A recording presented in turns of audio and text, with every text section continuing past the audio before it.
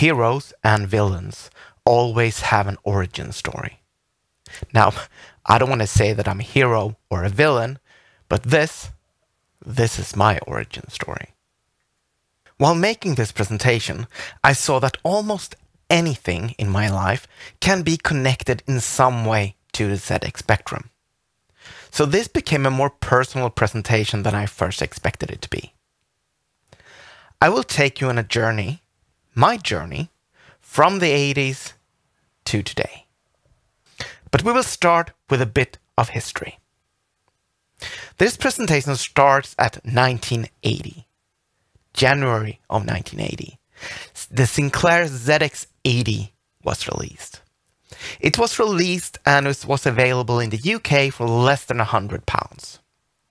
The same year, the VIC-20 and the TRS-80 came out as well. In 1981, the ZX81 came out. It was £50 as a kit, or you can get it for £70 as a pre-built machine. In April of 1982, the Sinclair ZX Spectrum was released in Europe, and this was the best-selling British computer. It sold about 5 million devices.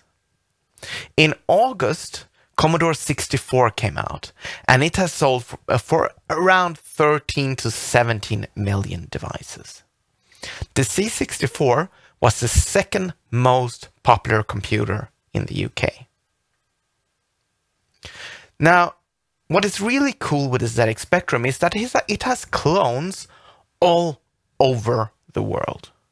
It has 5 official clones and more than 70 unofficial clones. So if we take the clones plus the officials, we will get over 13 million sold devices. Which brings us to 1985. The second most important thing that happened to me in 1985 was that I saw Empire Strikes Back. The really annoying thing was that I've already seen Return of the Jedi. So let me introduce the new way of watching Star Wars, the Jimmy way. You will see 4, 6, 5. It was kind of, yeah, let's not go into that one. But that was also the year my parents got me my first computer. And you probably guessed it, it was a ZX Spectrum. Now, I remember that my parents bought it and my brother brought it home. I connected everything, and the first thing I did was that I typed 10 print Jimmy, 20 go to 10. This was my code. I made the computer do things. And this was a very defining moment for me, because this was the moment when I realized and I decided that I wanted to become a developer. Now, back then, you didn't bring out the camera to take pictures of everyday things or whatever you had for dinner.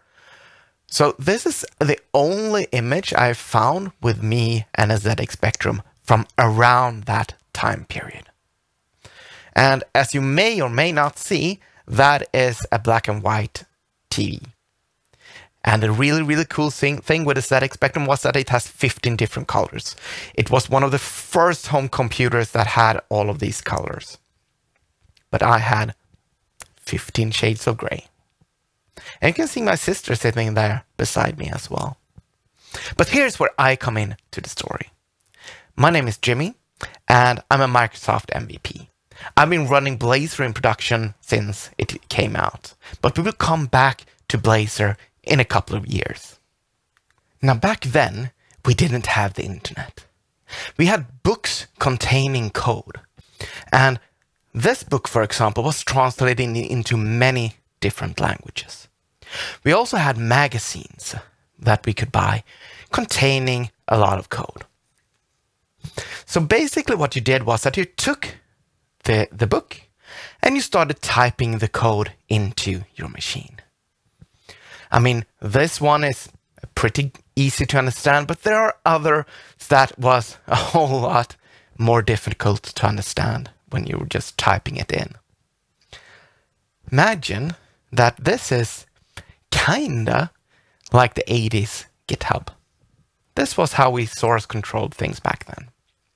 My brother was working for a Swedish newspaper called Expressen. He did both code and he reviewed games and stuff like that in the daily press. We also had like community radio that was broadcasting games or programs over the air. So I would argue that the community radio broadcasting was that time's Pirate Bay.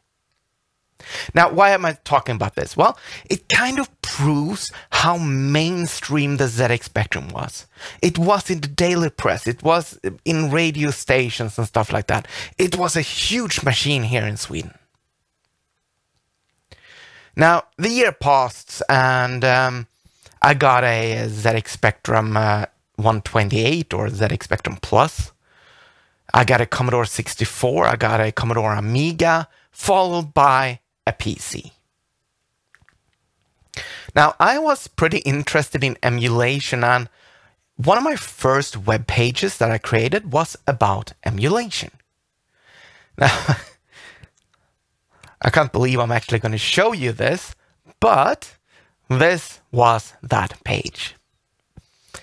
And if you look over there, apparently, I thought that Microsoft front page, this is something to be proud of. I want to show this off. I made this in front page. Now, despite all of this, I actually landed my first job as a web developer in 1999, working with ASP.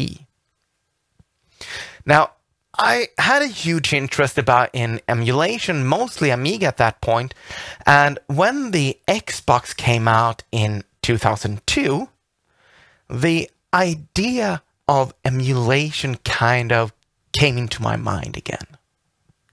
So I thought maybe I can build an emulator for the ZX Spectrum for the original Xbox. Now, there were a couple of problems here.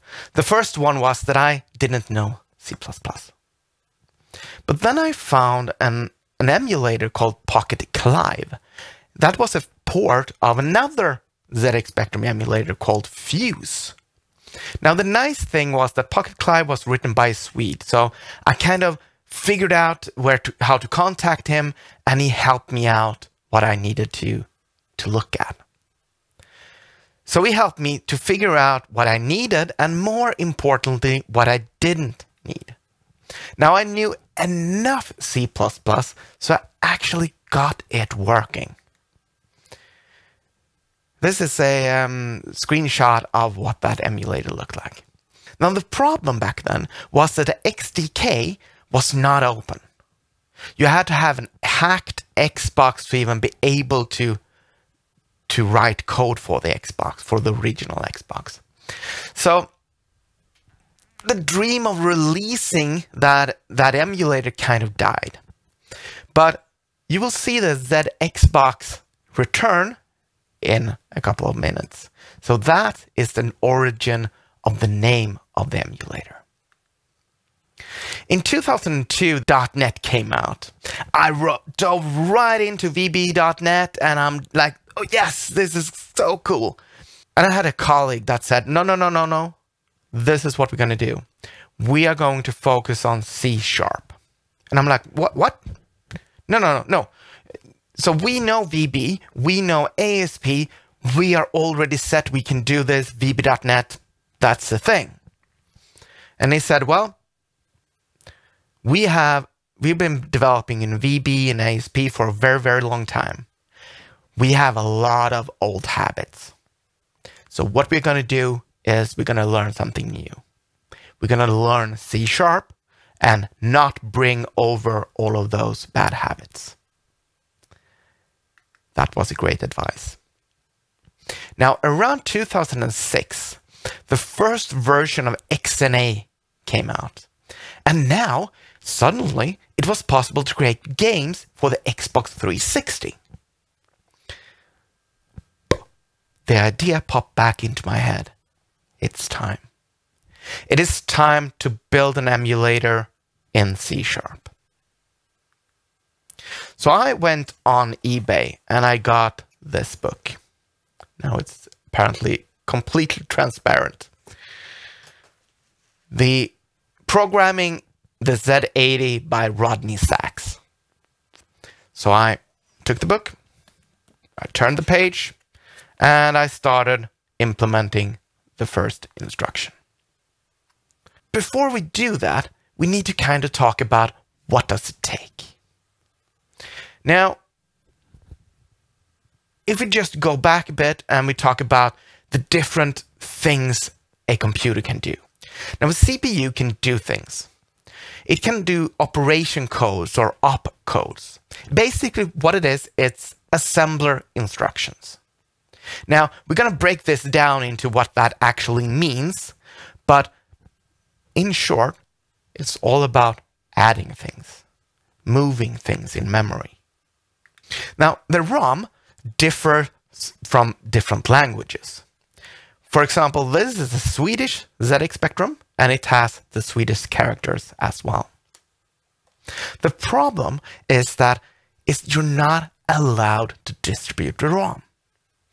And by not being able to distribute the ROM, you cannot distribute the emulator. That is why the emulation is often not allowed in the Microsoft Store, for example, or any other stores as well. Now, in 1986, Amstrad bought Sinclair, and they said, you know what? If you don't tamper with it, if you don't remove the Sinclair logo, you're fine.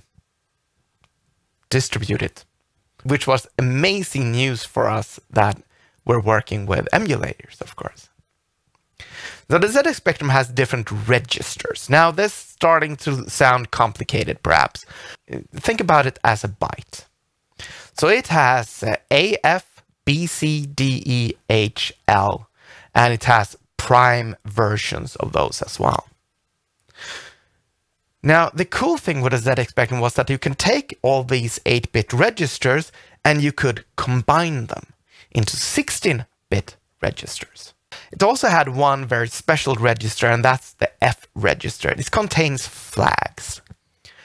So it contains the sign, the zero, the half carry, the parity, and so on. And so I started to think about how would I implement that register in the emulator. I had two options. I could go for a byte or I can go for bulls. I ended up using bulls for this because it was easier to set all of these things. Because in some instructions, you should set the half carry, for example. The sign bit is the most significant bit in the A register and so on. Now, this sounds all mathy, but it's actually very well documented. So the Programming the Z80 book contains all of these things, and we're going to come back to that in a bit. Now, there are also a bunch of other registers as well. I'm not going to go too deep into this, but we have the program counter, which points to a location in the memory. We have the SP, which is a stack pointer. We have IX and IY, which is index registers. And we have a couple of special registers as well. But we're not going to dive into those for this talk. Looking at how the registers were accessed, but we're going to come back to that in a minute, I realized that I could put them into an array. This was the absolutely easiest way to access the registers. This was not the first iteration, I might add. Why this is ints and not bytes, I cannot tell you why. Apparently, at some point during the development of the emulator, I decided that it should be ints. I'm probably going to turn that back to bytes very soon. I have no idea why. Then I have some nice properties, like this one, for example. So I can get the register, the A register, from just an A property. That's be a whole lot easier. And then I have the combined 16-bit versions as well. Now, I'm a self-taught developer, so all of this bit shifts and or operators, this was totally new for me, and something that I definitely not usually use when I develop. So it really keeps me on my toes. The program counter it points to a place in the memory, and whatever is in that memory position gets executed. Okay, so once it's done, it's going to move +1. So now we're pointing at position 2, which has the opcode 78. And let's look a little bit deeper into that one. The PC, the program counter, is pointing to 78. This is a binary representation of 78. Okay, so I wonder what that does. Well, the assembler instruction is LDAB. It loads the A register with the value from the B register. So basically what it says is that take the B variable and put it into the A variable. That's basically what that instruction would do. So let's bring out our trusty ZX80 book and let's take a look at what is actually happening here. So 01 followed by the destination register followed by the source register. That is where the 78 comes from. So when I wrote this presentation, I realized that, this can be optimized even more than I have. Now, if we look a little bit more, we will see that the book has some timing information. It takes 4 t-states, which we will come back to in a bit. We also have a matrix filled with opcodes. So we can see that the code 78 loads A with B. And we also see down here that the flags has no effect. We would not change any flags when we're doing this change. Okay, great. So we can see that the 78 is load A with the B register. Okay. Getting the value looks like this. We take the first 3 bits of the opcode. That is one of the registers. So if we take hex value 78, we put a bit mask of 7 there, which is going to leave us 0, 0, 0, 0. And if we go back to the book, we will see that 0, 0, 0 is the B register, right up here. Okay, so the opcode is apparently telling us all the things we need to know.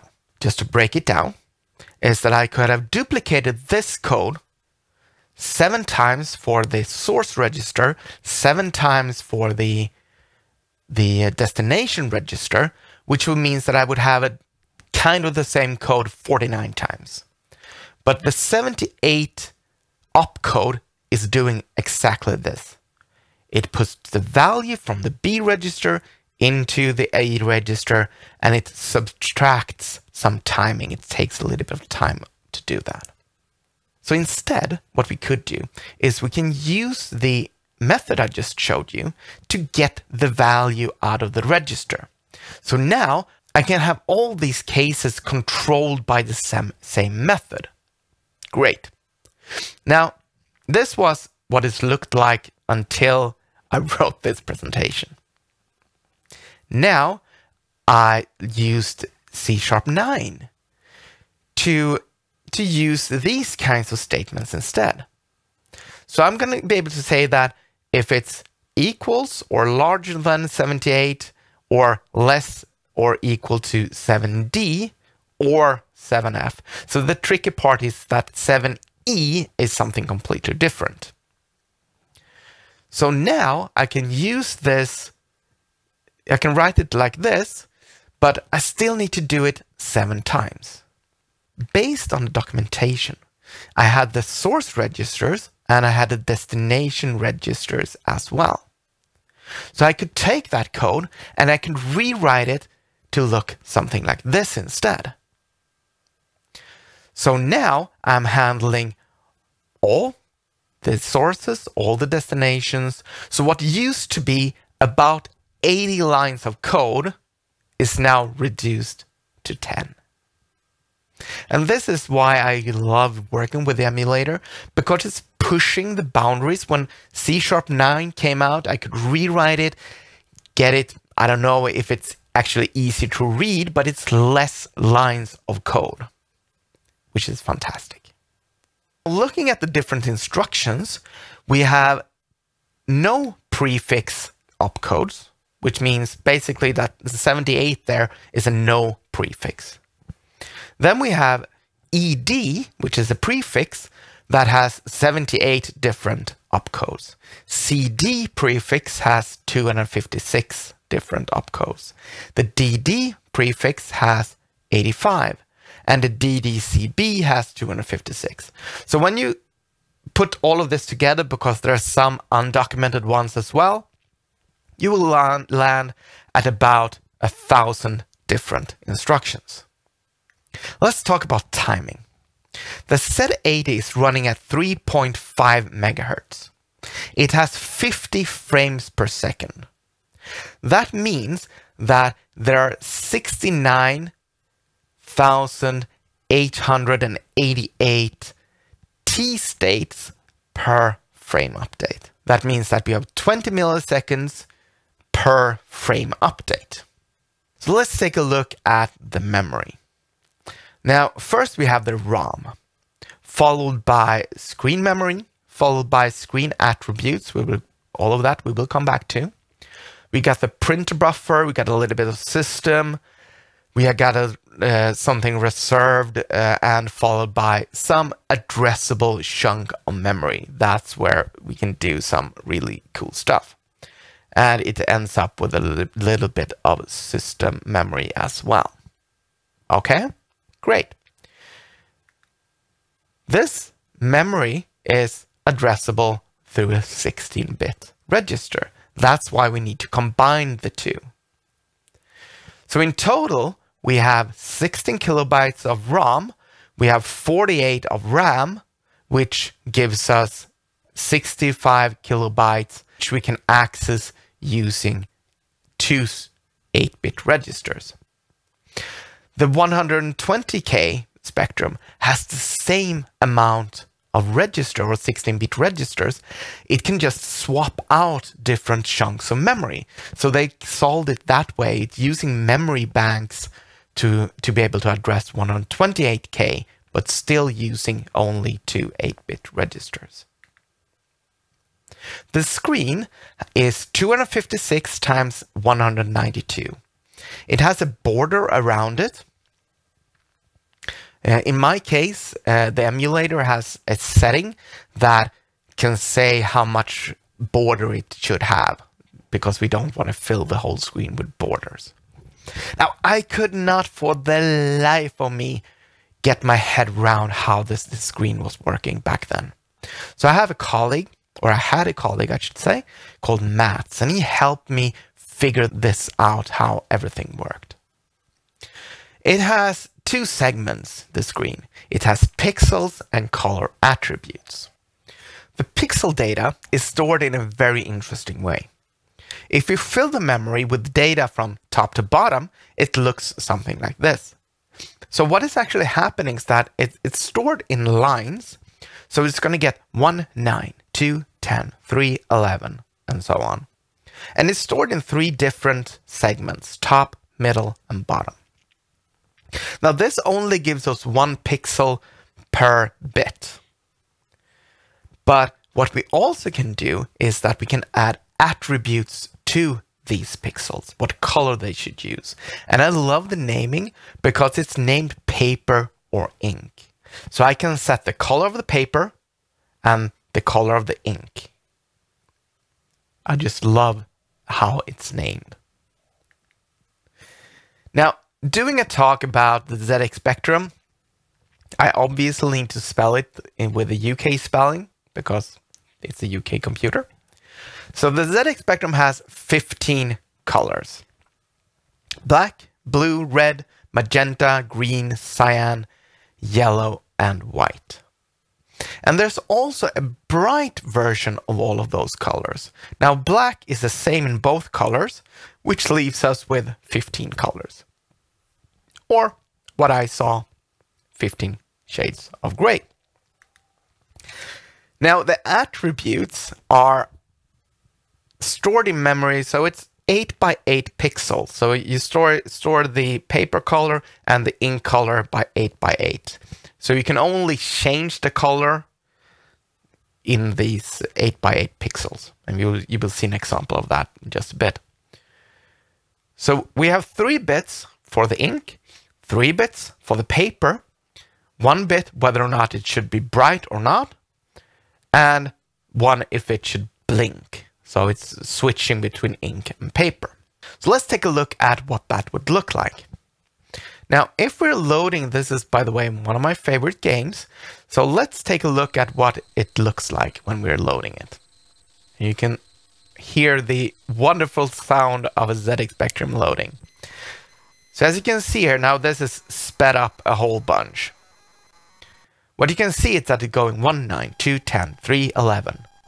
3 segments, top, middle, bottom. And then we're getting all of the colors when the attributes loads. And we also get the blinking, the flash with Jetpack loading. Some of the challenges has been converting hardware information to software. How do I even code hardware? What does it mean when they're saying, well, there is a resistor between the mic and the ear?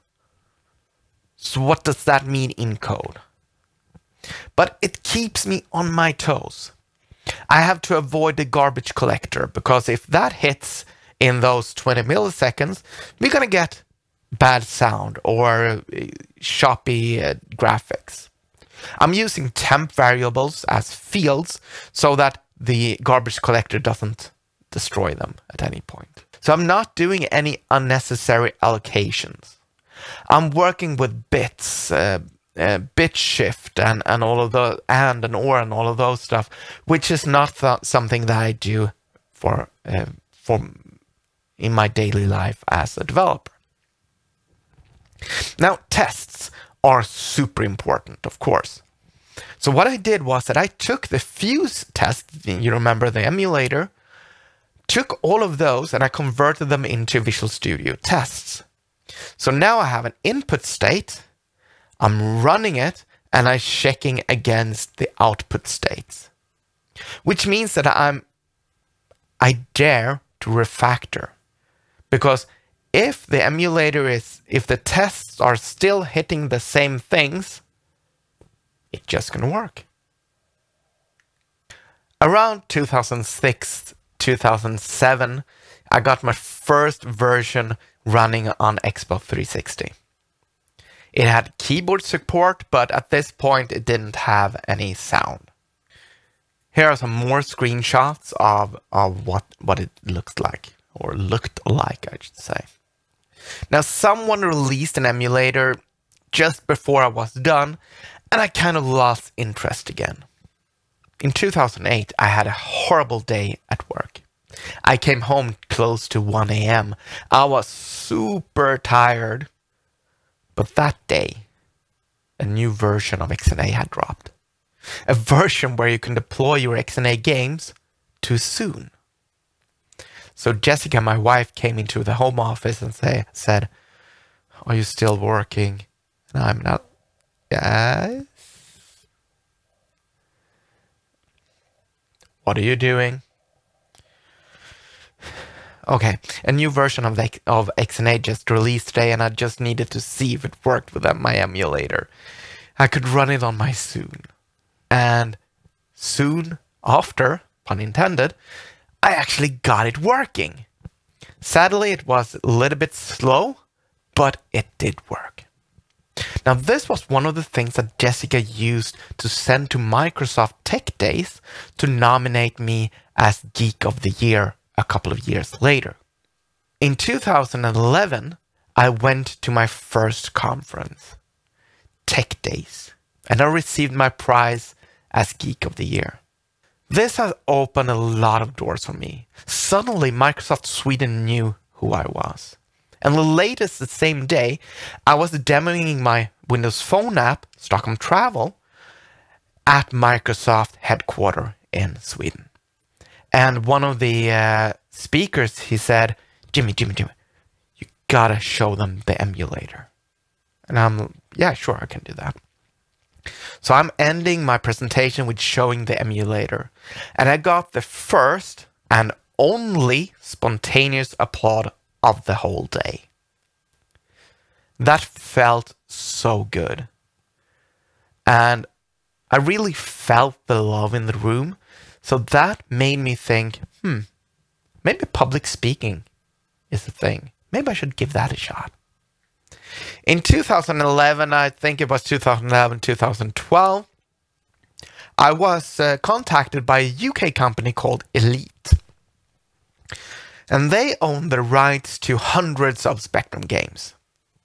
So they said, so we saw that you have a Windows Phone emulator or a ZX Spectrum emulator for Windows Phone. Could you get Manic Miner running? Now, at that point, the sound was still a little bit off. So I exported Excel data and compared the data back and forth, and I actually got the sound to work finally. In 2012, Manic Miner was released for Windows Phone. I spent a lot of time working on the emulator, getting it to work on Windows 8. I even ported it to C++ at some point to get it running on Windows RT computers. Now, Elite even hired me to get 108 different games out on Windows 8. Around 2012, the Xbox opened their indie program. So they allowed games onto the store. Now, that was a very interesting process. The people that tested the games was peers. So it was other developers that tested the emulator.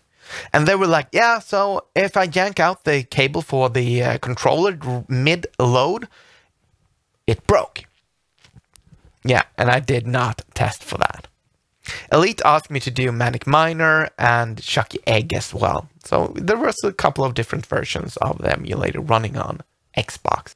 I've been traveling all around the world, speaking at different conferences, and we started a podcast to share all of these meetings, meeting with speakers, meeting with attendees. So we have a user group, a podcast, a Twitch, or even a YouTube channel where we share all of these things. So if you're interested, check out Coding After Work. Now I asked a friend of mine to make an intro. So we asked, well, what kind of things do you want? I said, well, I obviously want vocoders because I love vocoders. And he knew that I loved Kraftwerk. He knew that I love Depeche Mode and especially the Speak and Spell era. And he added a little piece of a surprise in there as well. The C-O-D-I-N-G part of the intro was recorded from a Chorus microspeech. So that was a speech synthesizer on the ZX Spectrum. And I remember I had one of those and I sat down and I could just go J, J, I, M, M, M, Y. And I just thought it was so cool making the computer talk. Then the HoloLens came out. The HoloLens is just an amazing device. So I rewrote everything with Unity, but using the same C# backend. So this is the emulator running inside of HoloLens, which is kind of cool. And this is my favorite game, Jetpack. Just give it a little bit of a moment in here. You can see it's flying around and it's on a holographic TV. This brings us to Blazor. When Blazor first came out, we just finished a delivery. We were just days from putting it in production. And I showed my colleague, hey, I just want to show you this. I think it was a select box or something like that. I just showed him and he was like, we're doing this. this is what we're going to do. This is the feature that we've been waiting for. So 7 days later, we were running it in production. Being a fan of Blazor, I wrote a book about Blazor. The second edition just came out, and this is the only Blazor book that has raccoons on the cover. But this leads us into the more Blazor specific things in the implementation. One of the really fun things with building an emulator is that it's really pushing the boundaries. It's touching a lot of different technologies. So to get sound working, I'm using JavaScript interrupts, and they need to be really, really fast. So I'm using the audio context. I'm sending bytes from C# over to JavaScript, queuing up 20 milliseconds every 20 milliseconds to get the sound working. Keyboard support is using JavaScript, and it needs to be platform specific. So it's saving the keys, the different keys that I press into an array, and then the C# code is making an interrupt, getting those values from the keyboard, what buttons are pressed right now, getting them back and acting on it. So this is how the ZX Spectrum works. It checks the keyboard in different intervals. When it comes to the screen, we have 256 pixels plus the border. We have 192 plus the border. And we're going to take those values times 3 because we got RGB. This gives us 200,000 bytes. And pushing all of those bytes over interrupts was way too slow when I built this the first time. So what I did was that I allocated some memory. I got the address of that memory, and I'm calling the JavaScript using a pointer to that memory, and then I'm freeing that up. So on the JavaScript sides, basically what I'm getting is that I'm getting those bytes directly from that shared memory, which I think is really, really cool that you can do those kinds of things. At this point, running the emulator was slow. It's running around 10,000 assembler instructions. It's generating 20 milliseconds of sound, pushing that over to JavaScript. It decodes and shares the screen and paints the screen, and all of that in less than 20 milliseconds. Again, pushing the technology. In .NET 6, we got AOT, ahead of time compilation. So it's going to take all of that C# code and convert that to WebAssembly. WebAssembly is way faster. The problem is that the file size gets a lot larger as well. But let's take a look at a demo. So if you want to try this yourself, zxbox.com, and you can try it out. Here is the ZXBox webpage. It's running .NET 7. It's running ahead of time compiled. And if I reload this page, you'll see that it loads fairly quick. To be fair, it is cached at this point.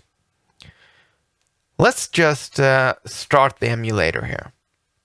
You'll see that it starts, and I can even load a game. And if I turn on the sound, you will hear the sound working as well. And here I can play the game, do stuff. Well, you can try it yourself. As you have seen, I have made Manic Miner for many different platforms. I have spent hours testing it, getting it to work, trying to beat the first level of Manic Miner. I have still not to this day been able to beat the first level. So if you do, please let me know. I'm pretty sure you can't even beat it. I actually have a colleague that sometimes calls me up on Teams and he says, Jimmy, you got to check this out. Oh, I'm intrigued. What is it? And he shares his screen showing me how to finish just the last seconds of the first level. See, it can be beat. So what does the future hold? Well, I would love to be able to implement the car microspeech. The next thing I think I will do, though, is to implement the printer. Now, I never had one of these printers. My brother had one.